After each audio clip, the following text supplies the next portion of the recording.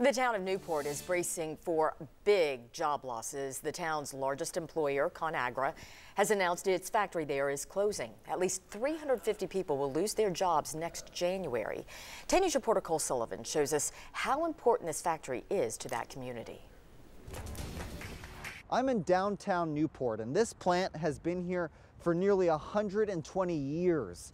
Now the town is preparing to lose both the jobs and the history that go with it. That is one of our strong points.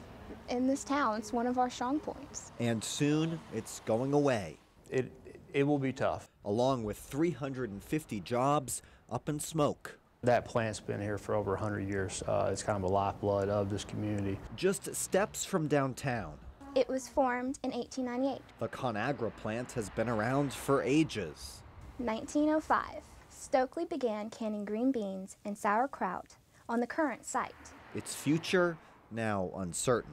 It was really tough to get that news. Lucas Graham is the president of the county's Economic Development Office. He's in charge of bringing jobs to Newport. It typically takes more like 3 years to close a deal of this magnitude.